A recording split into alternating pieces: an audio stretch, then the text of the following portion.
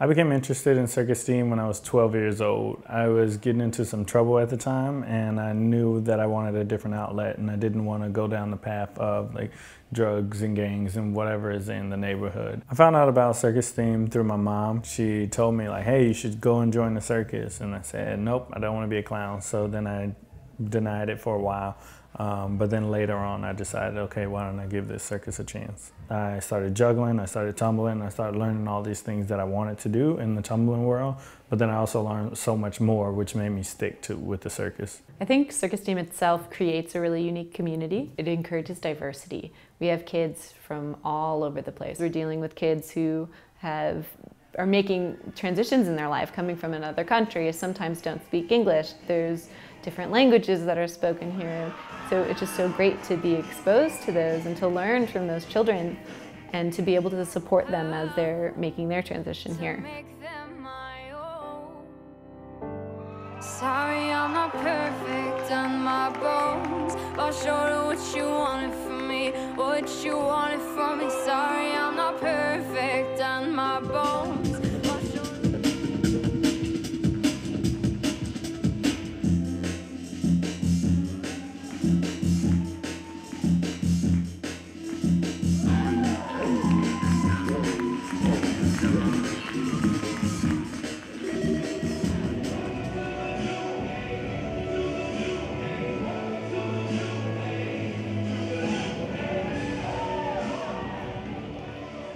My name is Prado Kimmy, and I've been in CircEsteem for about 12 years now. Jackson and Ben, they're like brothers to me. We developed a great brotherhood over the years. They've been there for me, I've been there for them. We've helped push each other to do better things. We challenge each other to just increase our skill level in circus or just get better grades in school, things like that. Actually, everyone at CircEsteem is my friend. They're wonderful people. I mean, we could just sit and talk about anything and I wouldn't feel uncomfortable. Like, they're like my second home, my second family.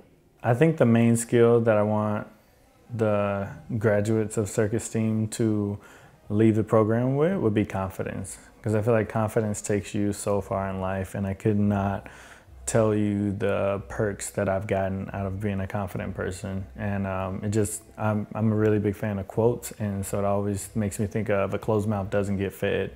And so sometimes all you have to do is have the confidence to ask for help or ask for this, and then you get those things. I mean, I just came into the program, so I'm kind of seeing changes that I want to make happen and seeing the exact outcomes that I want them to do. We do a lot more than circus here for sure.